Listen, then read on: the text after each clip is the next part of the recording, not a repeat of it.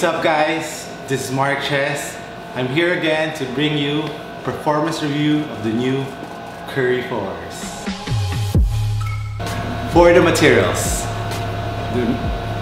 for this colorway, it's made of a synthetic leather here all throughout the white part, and on the upper is a knit material, so it helps you on the lockdown. So when you lace up, the knit wraps around your foot. And for the design, this one I really like because they stayed on the minimalist side.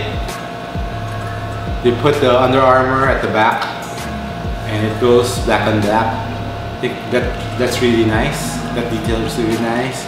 And they have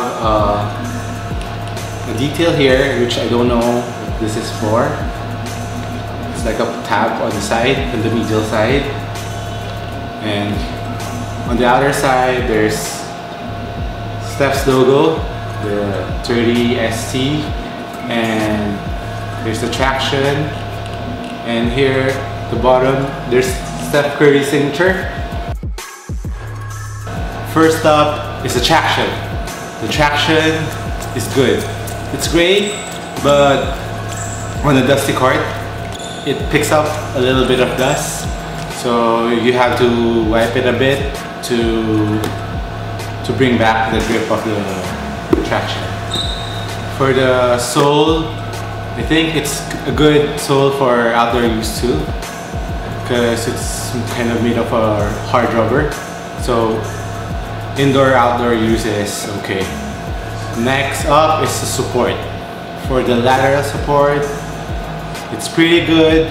As you can see here, there's a transparent plastic here that helps you in the lateral support, so your foot won't slip off the footbed.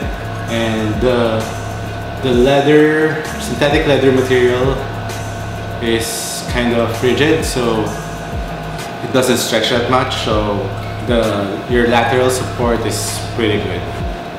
For the lockdown is excellent. Once you lace it up, your foot won't be coming off the shoe. And the lacing system, the shoelaces are pretty good. It doesn't slip off like other shoelaces. For the ankle support, there's a little bit of ankle support. As you can see here on the outer side, there's the leather material comes up all through the ankle, but it gives you a little bit of ankle support. But if you want more, you have to wear an ankle brace, because inside this is just the medial side. You just have the knit material. I think it's great for movement, for ankle movements. It frees up your ankle a bit. For the cushion, I can say it's just good. Impact protection is just a little bit, so watch out for those who likes a lot of impact protection. This is not the shoe for you, but the advantage for this one, you really feel close to the ground. Who do I recommend this shoe? I recommend it to guards who like to be closer to the ground, who does lots of cuts, lateral cuts, movements, and who stops on a dime. This is a shoe for you. The traction is excellent, the lockdown is good, and the only thing is the cushion.